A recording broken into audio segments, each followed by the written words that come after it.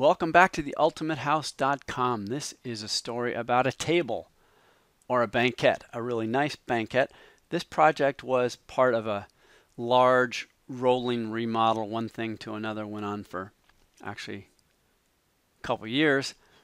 But this particular project is about this table. The owner wanted a nice, special, cozy place in the kitchen for informal eating. He has a big family and he had very specific ideas, so we sat around and spitballed it for a while. He liked the idea of a banquet, so I came up with a sketch for him and we discussed how this was a very long table and it would be probably pretty awkward getting in and out of it. So he came up with the idea of creating a table that opened. Well, he also did not want a lot of structure underneath because obviously if it had four legs like a typical table, it would be difficult to slide in and around. So I came up with the idea of creating a steel structure that would sit underneath. So this is steel columns and steel plate. I think it's quarter or even half-inch thick steel plate on top. And what you don't see are these plates that are underneath here, which bolt to the floor structure underneath.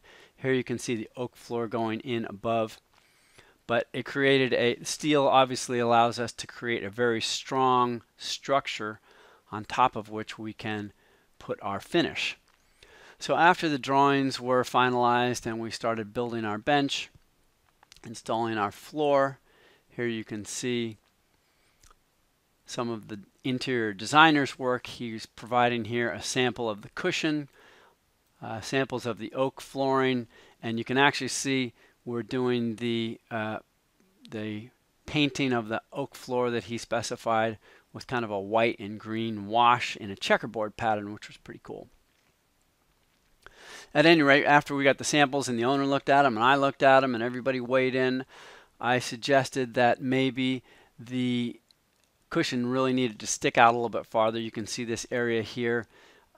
Obviously, if you're sitting on it, this would hit your legs. So I gave them a picture of the dimensions, as you can see here, and suggested it go out further. I also didn't like this back area, and I forget exactly how we ended up with this design. You can see there were heat registers here underneath the floor, and we were covering them up. Typically, I would have put the heat registers coming underneath the bench like this, but for some reason we ended up with this detail.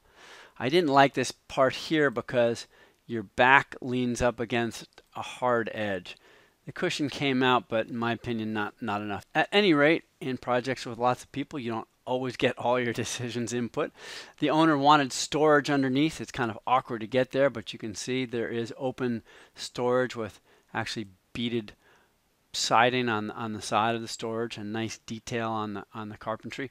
We also clad the steel posts with wood and created the nice detail that you see here so it doesn't look like industrial steel. And you can see the oak table that we built on top with this interesting scarf joint or keyed scarf joint here, which allows the table to open and close. We used SOS hinges. That's SOSS. That's a concealed hinge. Because this is a big, heavy oak table, we had to use very large ones, which are unusual, but we were able to. You can see the detail here where the steel fits in and the wood fits in around it, very nicely fit. Another shot of that hinge and the antique oak. You can actually see also in this detail here how we laid up the oak, rounded the edge, used several different pieces to create this, created a frame for the table.